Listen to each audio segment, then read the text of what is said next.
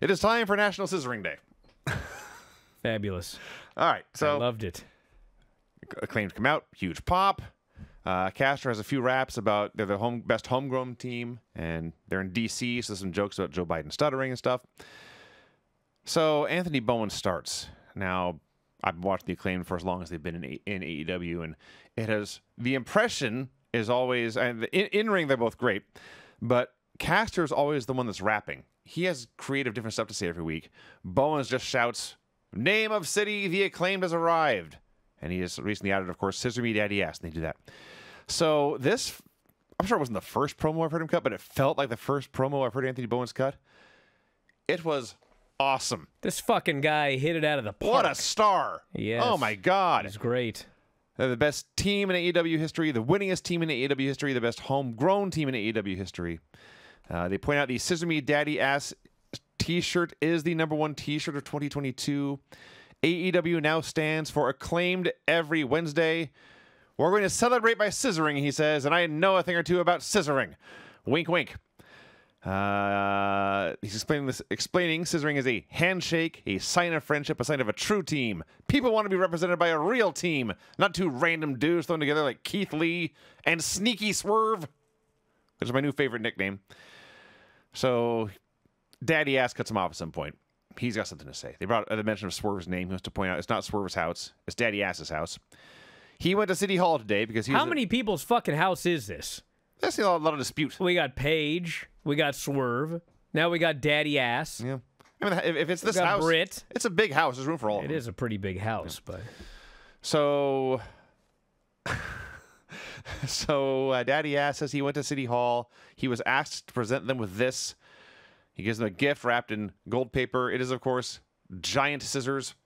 The scissors to the city. Scissors to the city. Anthony is running with the scissors until they warn him, don't run with scissors. So it's finally time for Max Caster's turn to speak. And don't get me mistaken, he's a star too. As he's explaining what a glorious day this is and how happy it is to be scissoring, and he scissors Bowens and adds, "Peace be with you, Anthony." I laughed so hard. So 40 years ago, here in the city of Washington, D.C., Caster's dad was on a team that won the Super Bowl championship. That Super Bowl ring was his prized possession. And these tag team belts, these world tag team belts, they're his prized possession. This city represents division in our country, but we can all agree that everyone loves the Acclaimed. No left, no right, no red, no blue, because everyone looks good in pink.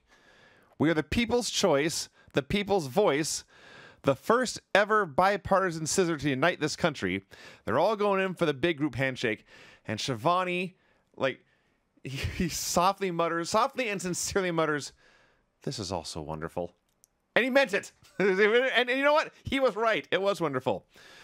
But then Swerve's music hits, and I think it's still Shivani who mutters, "Sneaky Swerve." This segment was so great. So Swerve comes out, says it's the most idiotic thing he's ever seen. And the great thing is, he's not wrong. This was great, but it was also idiotic. You can't be both things. So the belt should be on Billy Gunn's shoulders. He's the only reason the Acclaimed won.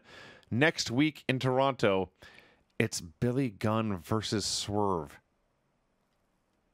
This is a thing that's going to happen in 2022. Live. Live. Television. Shane Strickland versus Mr. Ass. Huh. Bro, on Monday, they've got the DX reunion. Yes. And everyone's going to be there except Daddy Ass. Yeah.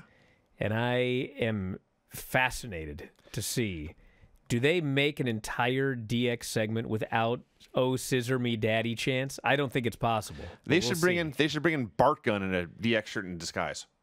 See if anyone can recognize him.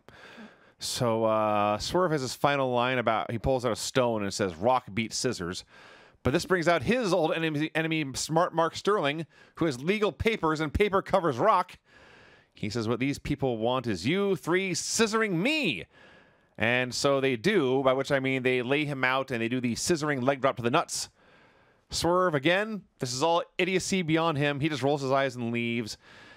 Billy calls him back and makes it clear that he accepts the match. And then finally, the Acclaimed and Daddy Ass do their three-way scissoring, and the place goes crazy. For the life of me, I can't explain this, but people completely love it. Dude, it was absolutely great. And the Acclaimed got this Scissor Me Daddy thing over. Well, first we got over Daddy Ass. And then we got over Scissor Me Daddy Ass. Then, like, we went to the pay-per-view and everybody wanted them to win. And they didn't, but they ended up, getting the titles a couple of weeks later. And this act is over. And if you're a longtime wrestling fan, you've seen a million segments like this on WWE television. They just announced something wacky is going to happen next week. And it's like a wrestling thing. Something wacky is going to happen. It's preposterous. It's ridiculous. You'd never see it in real life, but you would see it in professional wrestling. And I was watching this segment, and this probably make people mad, but I'm talking about the old regime. This was a total WWE segment, but it was better. Oh, yeah, yeah. Because this is the kind of thing that they would have done in WWE. But you know, and I know, and everybody mad at me right now knows, that if Vince was in charge, Keith Lee and Swerve would have come out, they would have ruined the party, they would have destroyed the scissors, they would have gotten heat. Oh, and, yeah. And that would have been the end of National Scissoring Day. Yes. But that did not happen here. They promised you this celebration. They gave you an incredible, happy celebration. This sneaky, snarky fucker came out and tried to ruin it, but at the end of the day, he didn't. They announced a match. Everybody cheered because they want to see the match. They beat up a nerd. They did the three-way scissor, and everybody was fucking happy. And hey, if you want to get heat on him next week, whatever. You want to beat up Billy Gunn, whatever. We got this moment, and it was great. I totally forgot this story until just now. And it happened when I was a kid, and so I think there's a decent chance that it could have been like a dream. Yes. And so, like, I was chopping the tree, and I just remember looking up, and all of a sudden, like, this was a weird thing. I remember I looked up, and there were Ewoks in the tree. It's definitely a dream. And I saw it coming down, and all of a sudden, I was like, I woke up later. This is the weird thing he says. Yeah, It is. well, It there's is a lot weird. weird about it. It is weird. There were Ewoks in the tree. Yeah. That's weird.